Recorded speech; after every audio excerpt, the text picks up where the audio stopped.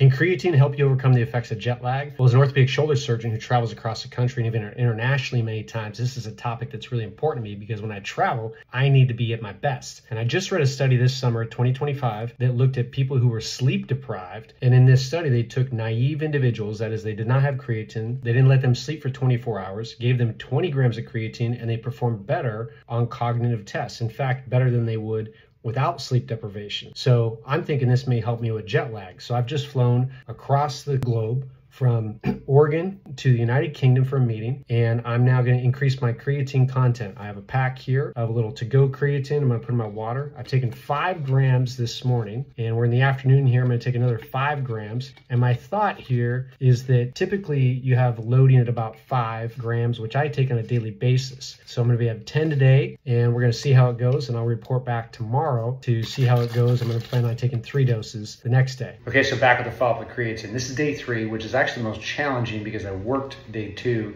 and day 3 I flew back from London to San Francisco and then to Oregon. I have to go to an event tonight, so got to be sharp, but also the most tired, really long day. This is my 3rd dose of creatine today, so this is 15 milligrams. I would say so far, I actually think it's made a difference. I feel sharp despite the lack of sleep.